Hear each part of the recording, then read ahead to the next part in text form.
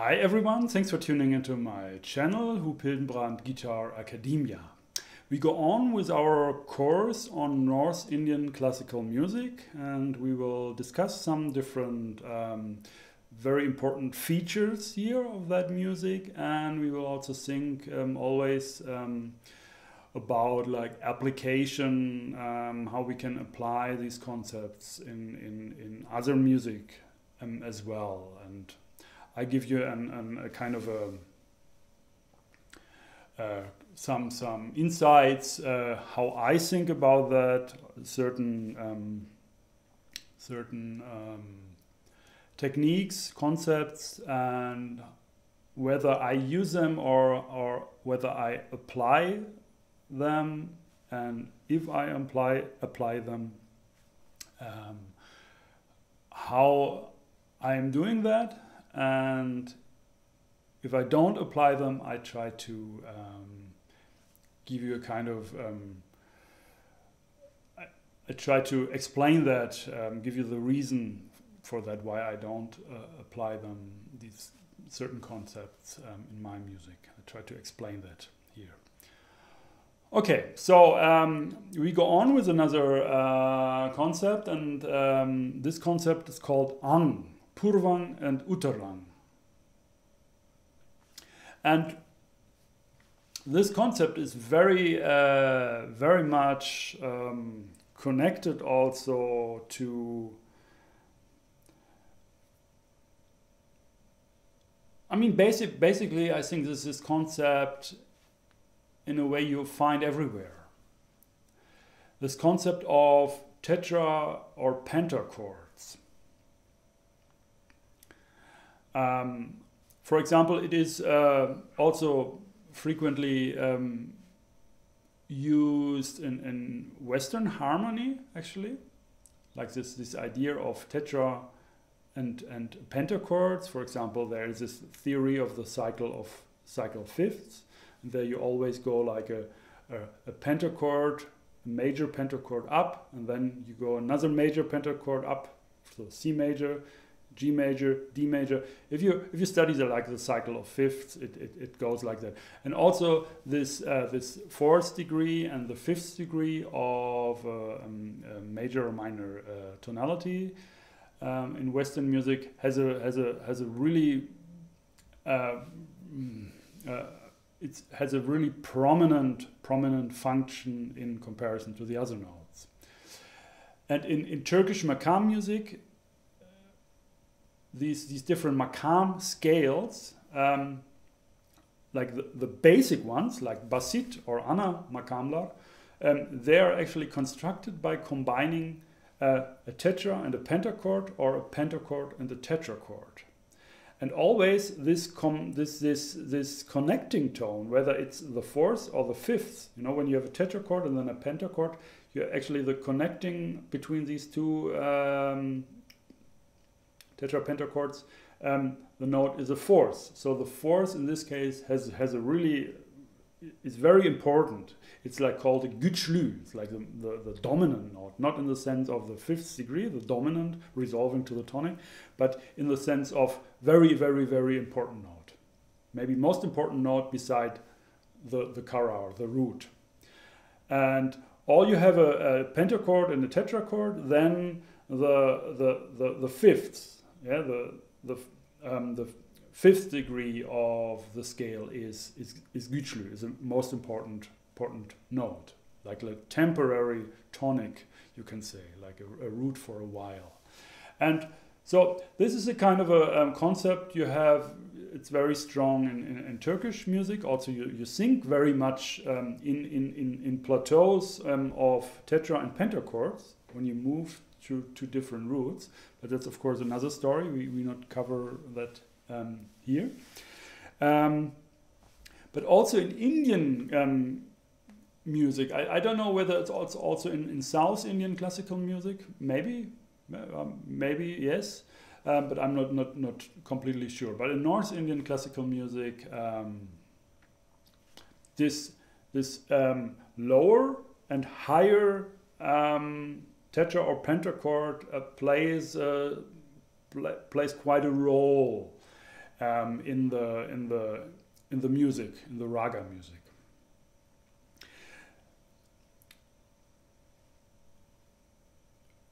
There are these two possibilities. You have like purvang, and actually ang means limb. So you have purvang, that means the lower limb. And this is either a tetra or a pentachord, starting from sa. So it moves from sa to ma or from sa to pa. So 5 or 4 notes up the scale. And then you have the uttarang.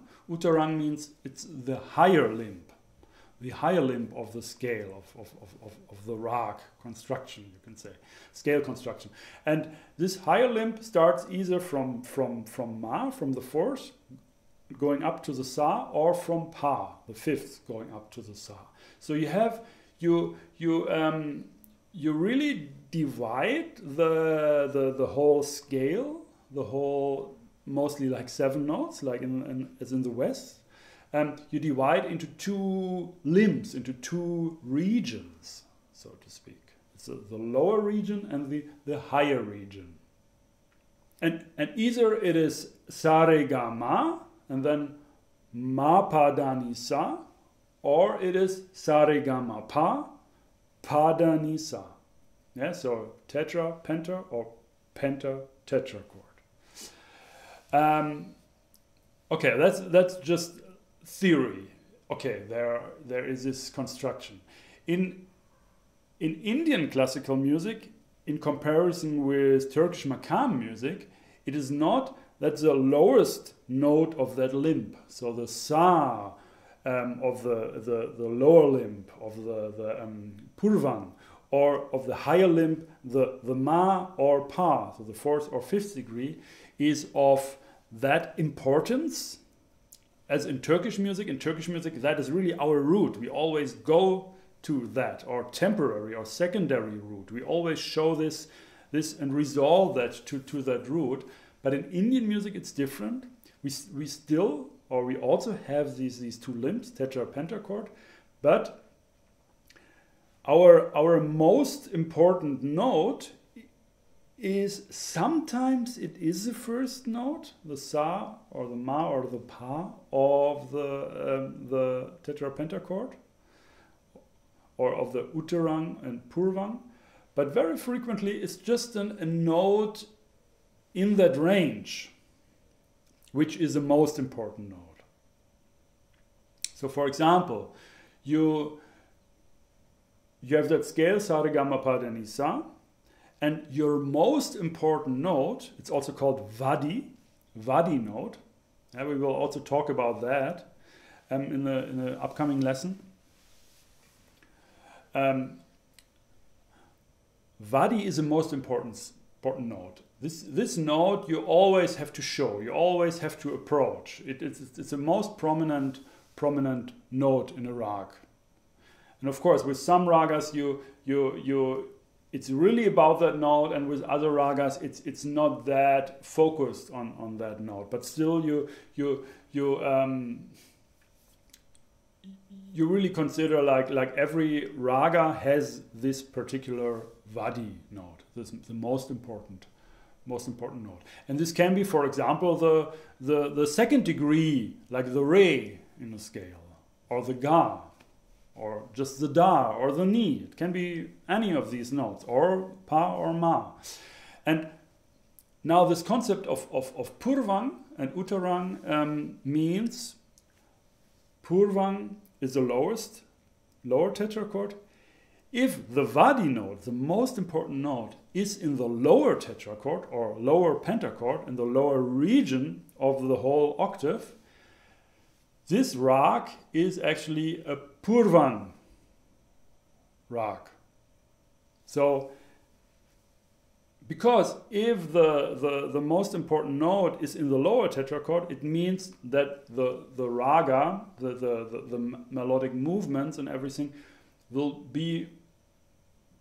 happen more in that region, more in the lower tetrachord, more around that note. So it stays in a certain region, or it goes always into that region and circles in a way around that most important note,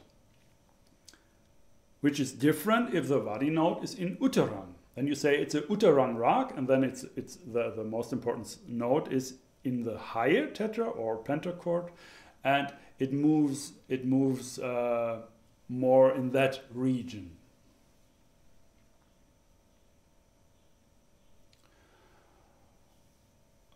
All right, as I told you, we talk about Vadi and Samvadi and also different other note functions in a different lesson.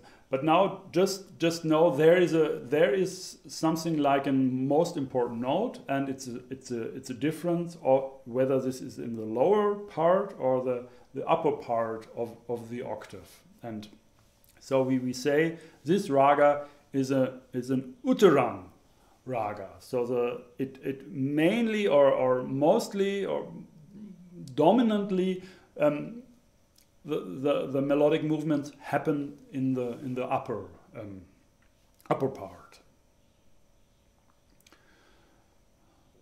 There's something else. It's called Sthan, and Sthan is a different thing. It's about register. So sometimes a raga likes to happen more in the higher register or in the lower register, or goes beyond the octave or below the octave. I mean below the middle sa, the root. And that is also very, very connected to Turkish makam music, where you say you have like ascending makams, and you have descending makams, and these types, they actually also really some, like for example ascending rags, they really like to rags, ascending makams, they really like to move go into the higher register, whereas descending makams, they like to go more in the lower register. Okay, so that's a different concept. That's like Sthan, and Sthan really is independent from Uttaran and Purvan, because you can also say it's happening in the higher octave. It really likes to go in the higher octave, but also in the higher octave you have like a lower and a higher tetra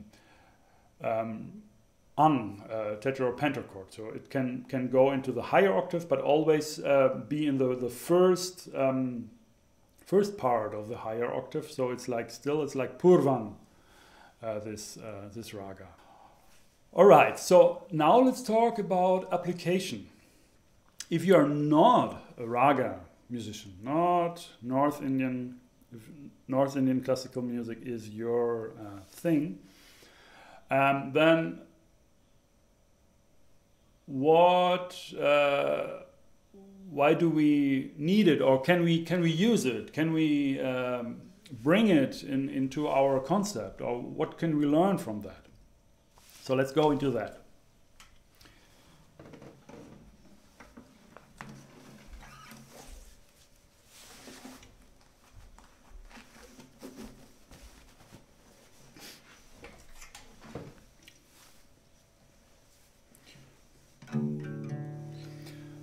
I have a low D, and I show you D Dorian.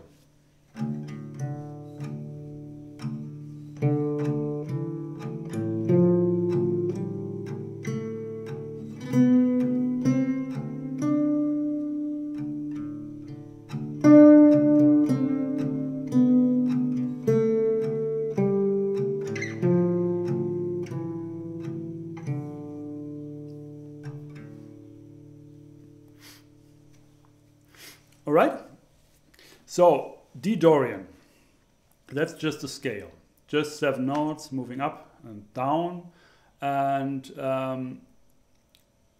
when we go for like modal jazz, or we think more in a modal context, normally what you say, okay, this tune, this composition is in D Dorian, and just improvise with D Dorian, and then you do a lot of stuff in D Dorian, and in a way you're taking all these notes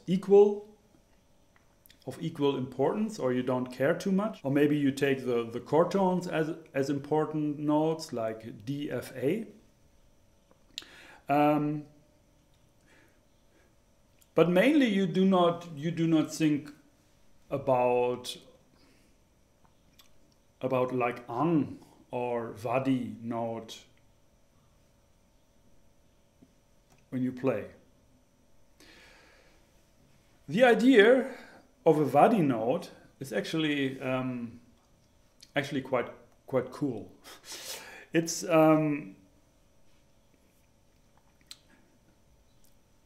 because this note, like in Indian raga music, this note can be any note. It can be sa, it can be re, it can be ga, it can be ma, it can be like every note of the 7-note scales.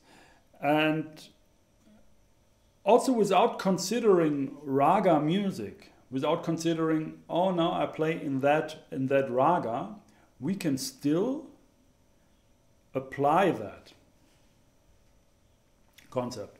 So we can say, I have a D Dorian.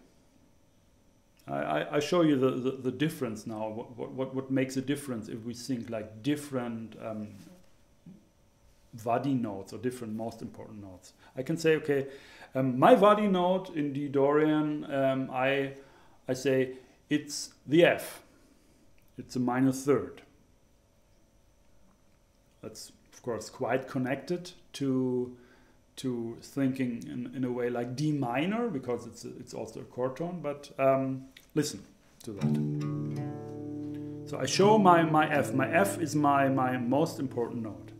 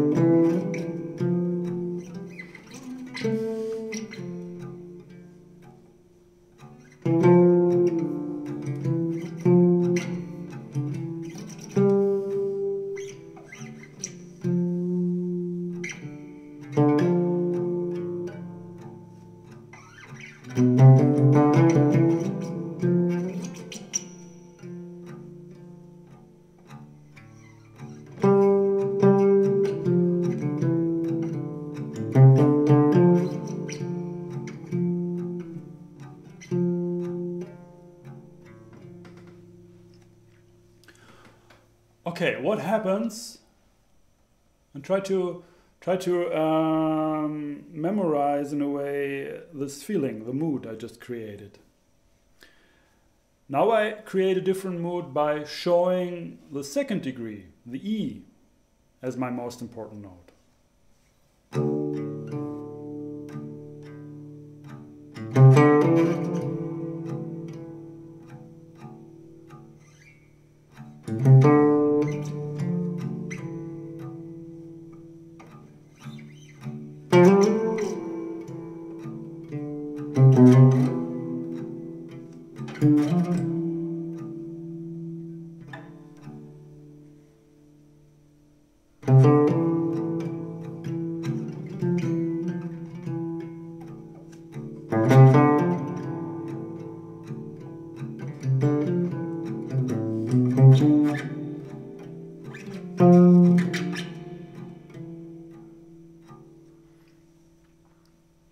And that is kind of a more extreme, I can say it's more, maybe a bit more extreme what I'm doing, because I'm always like approaching E. Normally, of course, you would also approach different notes, but at the end, in a way, you will always rest on these vadi notes, on the most important notes. Maybe I show you, I show you that. So let's take the E again.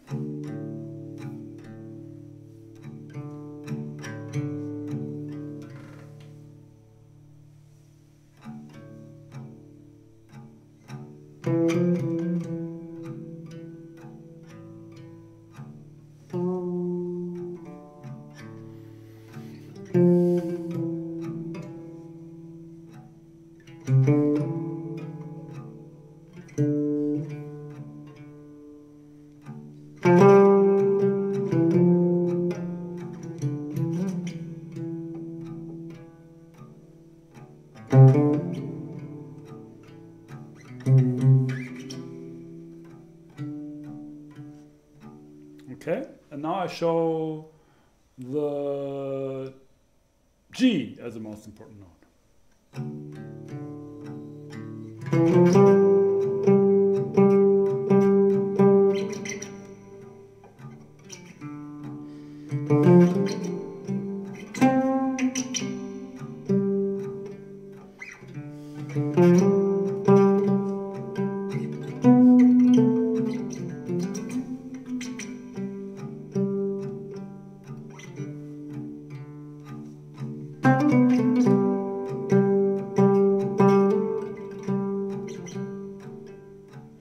And you hear also that the mood gets quite bright in a way when I go to G as my most important note, because I have a kind of a G major thing there, because I have a B, which would be the major third in the scale from G as a root, and my D gets sort of the fifth degree. So this is also some kind of harmonic twist. What is happening if I always approach this G?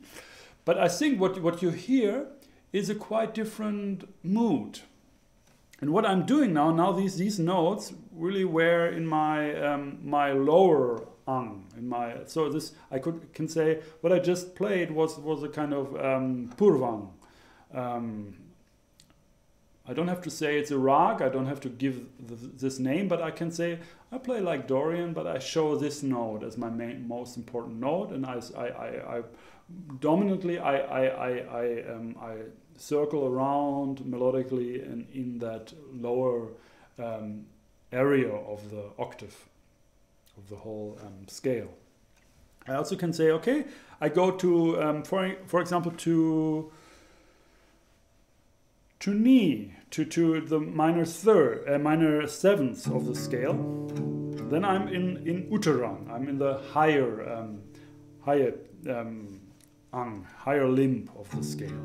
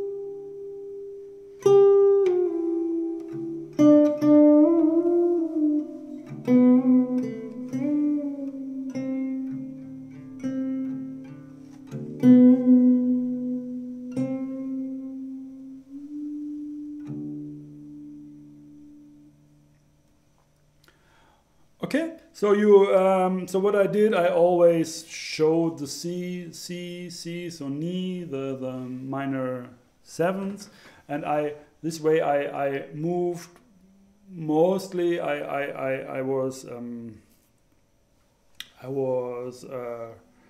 playing in that Uttarang, the higher limb, the higher tetrachord, sometimes also exceeding the octave.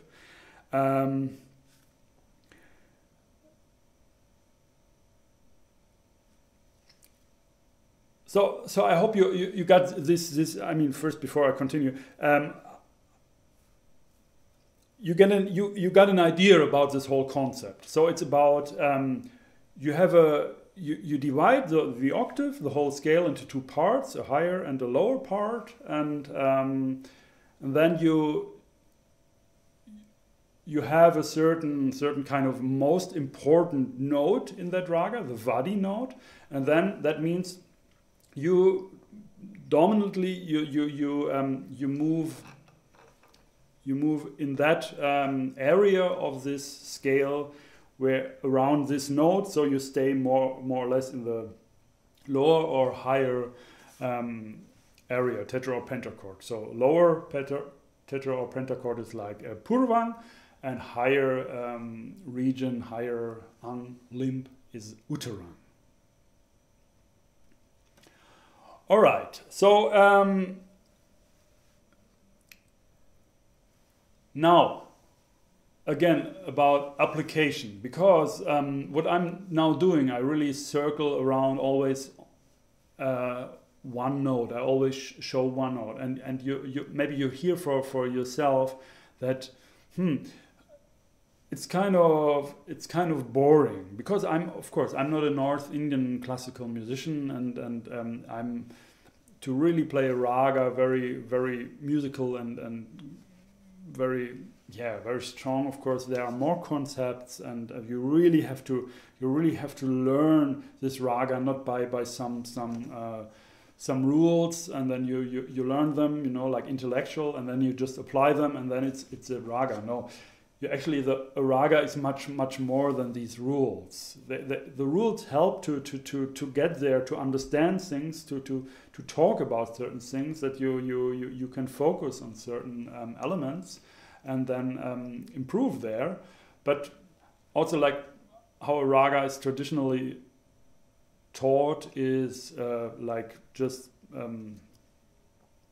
without writing something down, maybe without even any theory. Just you learn compositions in a certain raga, and that's how you actually get this feel, and this is quite connected to also Persian music, to this radif, for example. That's like actually it's like in a way it's like composed material which you learn by heart.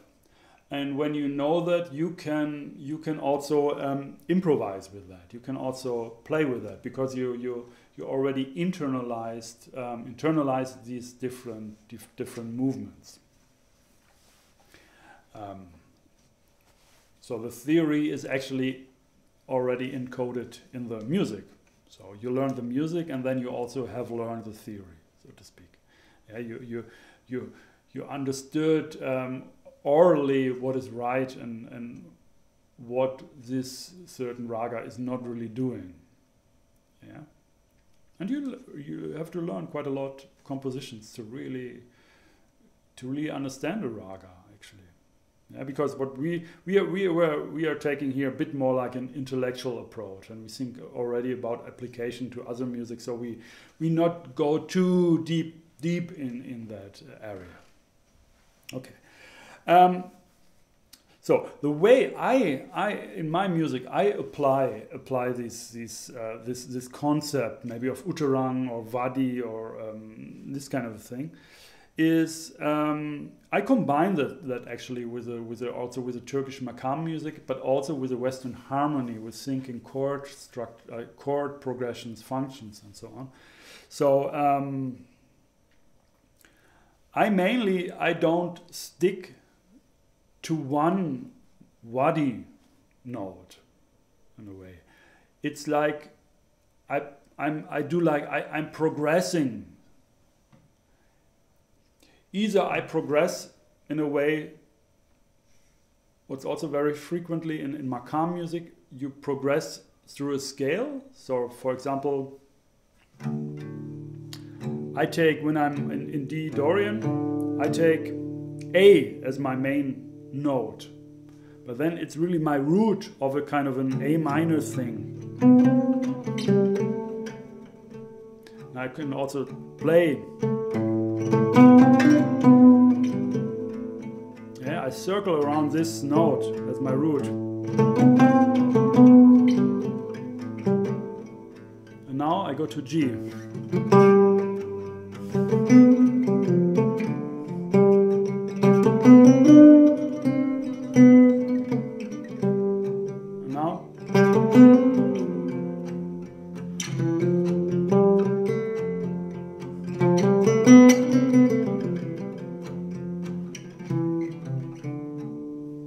yeah, so what I did, I went in a way through the scale by showing every note for a while as a root, a temporary root of a different sound, chord, or like tetra or pentachord, how you think in makam music. So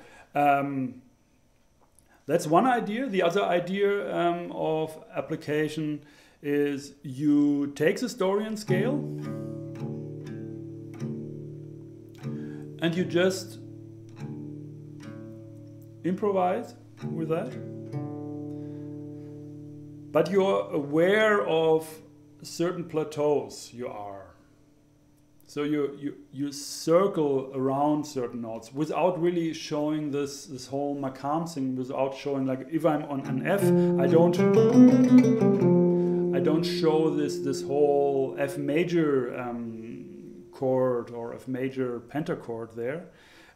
It's more I circle around this. I circle around the note. I'm thinking it's about F now, but then I change it. Yeah, I go to G or I go to E or back to D. So I show you what I mean. And that's really the mostly I do that actually. I'm applying that concept in that way.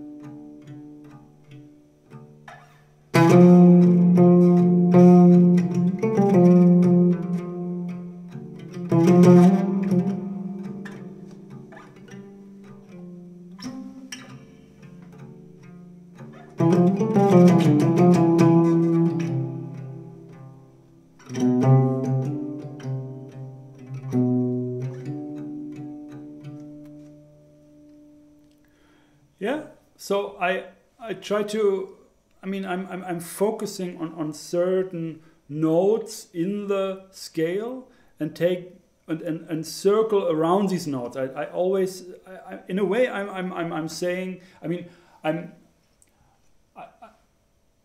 take that one note at a time at my subject, and all I'm saying is I try to talk about that note, that subject, and I show different ways how this subject, this note is embedded in the scale, or how I can different ways how to approach that note. I show you like the different ways that note is behaving, or that note is reached in the scale. It's about that note. Yeah, that is my subject. And then I later on go to a different note, to a different subject. So it's shifting. It's a bit like I have a new Vadi note suddenly. You know what's kind of, you also shift that. You also do that in Taksim, in Alap and these Raga music that you change. I mean you not only show the Vadi note as a most important note, and every note, every other note you hide or something like that. No, other notes are also important, and sometimes you also stay a bit longer on other notes, of course. But I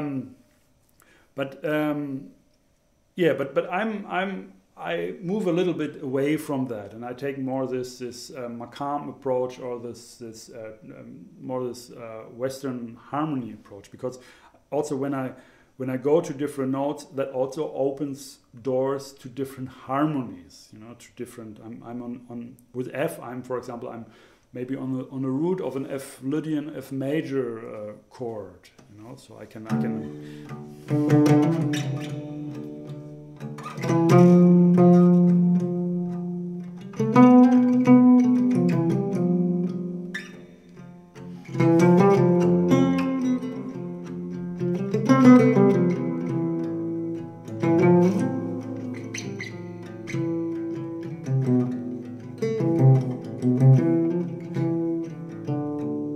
so I went from F, kind of an F major, to an A minor, to D minor. So they are actually like already like chord progressions. So it's a kind of a in between, you know, like also when you have chord progressions, of course, the main important notes, the chord tones, they change, and that's a kind of a thing here. That's you can in a way. Oh, no, actually not. No, that's not right. So, so that's the idea. This is a kind of an application of Vadi and Purvang Uttarang, and just to sum up this video lesson here. Next time when you improvise, when you play in a certain mode, certain scale, just be very specific about a certain note in that scale that you take as a subject, that you circle around that note, and you always show that's your theme for that small period of time, maybe. And then you go to another note, and then you circle around that. Then that is your new topic, and that's a kind of a that's the way I'm thinking quite a lot when I play more in this modal context. So so to be more conscious about all these plateaus, so to speak, you can have in a scale, you know, like in a way, like a 7-note scale like D Dorian has like 7 kind of plateaus. You can be on one plateau for some time and then go to another plateau, instead of just playing all the time up and down the whole scale, or doing sequences through the whole scale and this kind of a thing. It's more like, no, I have a root, I have D, but I can also have like temporary resting places, temporary subjects. I'm really going for that moment, and I show that. And by doing that, I create a certain kind of a mood. I show a certain kind of a perspective in that scale, because like showing different notes also gives me a different perspective and gives me a different mood. And that's something you really can apply from Indian raga music when you come to music in general, to improvising just on a mode. So to go more into depth with that, it's more deeper thing then. All right, I hope you got something out of that lesson. You enjoyed that lesson, and of course there's a PDF again which you can download, which also helps support my channel. Just go in the description below to the link, and you can also donate by clicking on the link down below in the description. Also the website hoophildenbrand.com, there you find a button where you can donate to support my work here. So thanks for watching. My name is Hoop Hildenbrand.